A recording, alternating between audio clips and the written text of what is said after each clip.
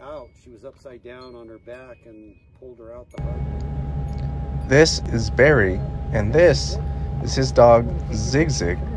Now, Zig Zig had gotten afraid of the fireworks during the 4th of July and actually jumped in this gap between Barry's business and the neighboring business.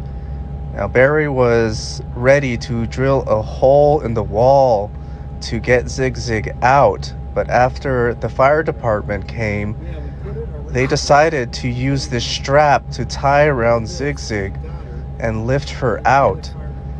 Now, Barry says that if you truly love your pets, which he definitely does, he says you will do anything to help them out if they get stuck in a similar situation.